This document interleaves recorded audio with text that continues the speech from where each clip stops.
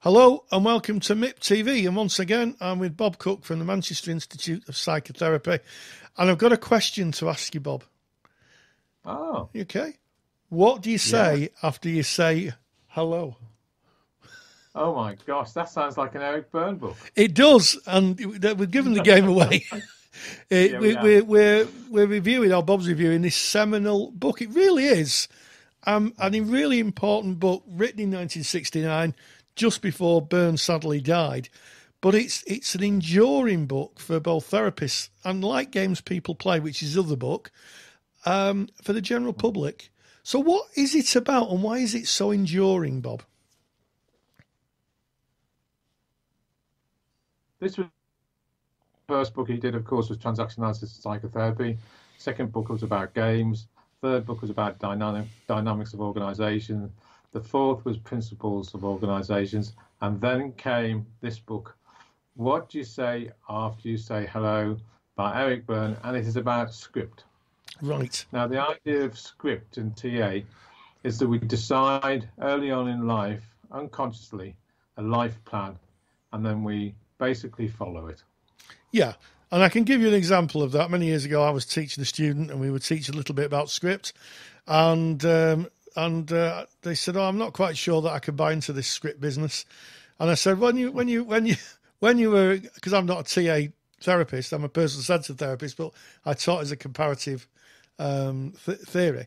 And I said, when you were younger, what did you like to watch on the TV? And she said, Emergency Ward 10, which was all about a hospital. It was a hospital drama. And I said, what do you do for a living now? She said, I'm a paramedic. Oh, there we are. That's script. Yeah. The idea that you take what in childhood and you build on those ideas through the arc of your life. Yeah. So why is this book an interesting read, Bob? It's about script, but why is it important or useful for people to understand that? Because if you can get to grips with the unconscious script or unconscious life plan, then you can change it. Oh, okay. Yeah. If it stays unconscious and hidden from you, and you don't take ownership of it, you'll keep on simply reprogramming it for the rest of your life. If you can get hold of the script and the life plan, you can actually decide to change it.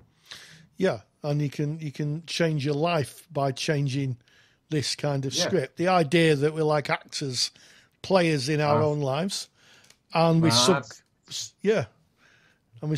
So Eric Berne said, find out about your script, get a new script on the road, and take charge of your own destiny.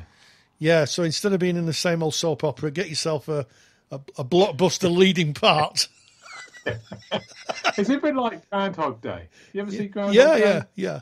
That film that you just keep playing over and over and over your own script. And of course, that'll happen if it's unconscious and out of your awareness. You'll be driven by these early decisions in your childhood. Yeah. If you can become aware of them, take ownership of them, you have chance to change and put a new show on the road and be in charge of your own destiny instead of be caught up in this ever-ending loop.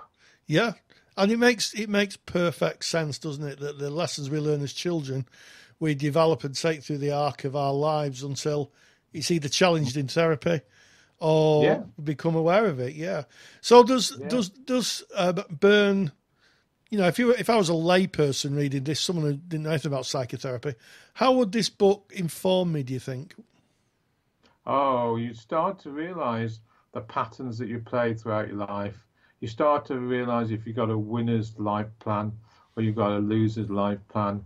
And you start to realise that actually you could have a better, higher sense of life if you could, just a bit, change this life plan and be in charge of your own destiny. Wouldn't that be marvellous, Rory? Oh, it is. And there's a great poem, isn't there, called A Life in 5 Parts by Patricia Nelson. I'll put a link in below, but it really is good. And if you ever hear it narrated, it makes so much sense about walking down the street and falling down the same pothole, Yeah.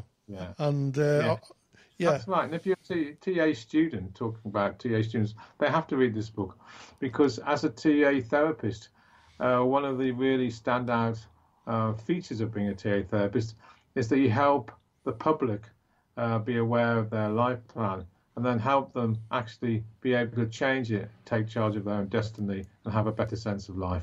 Yeah, and I've seen that. I've seen that so often when I've explained scripts where people realise, a classic example is a student who's been told that they're not very bright because they're dyslexic, and they carry that through their life. I didn't go to college. I didn't do this, and then when you say, well, actually, you are. What part of not bright do you think you are? Well, I can't write properly. Yeah, but neither could Einstein. No, yeah, you're right. Yeah. It's great. Yeah, it sounds like a great book. And I'll tell you what I like a lot about this book, Bob. You can pick it up quite cheaply on auction sites. Oh, 10p. Yeah, 10p. 10p for all that wisdom. Yeah, I would say 10p, but I've seen them about £2. It's a paperback. It's 1969. It's quite old now, but it's a gem. Yeah. It's an absolute gem. It is a Bible. Yeah, in my opinion. Is it the kind of book you might give to a client in TA and get them to? Yeah, and to look at their own scripts. Absolutely. Yeah. Same as the games book. You would give those games book to clients as well. Yeah. Well, Bob, as always, it's a pleasure hearing you review a book. As always, this is not a paid review. Bob does this for the love of the books. And also we'll put a link in the description below. And also I'll put a link in, I think, to this poem by Patricia Nelson, because I think that really does sum up scripts. It really is good. So as always, Bob Cooke, thank you very much. Thank you. Bye-bye.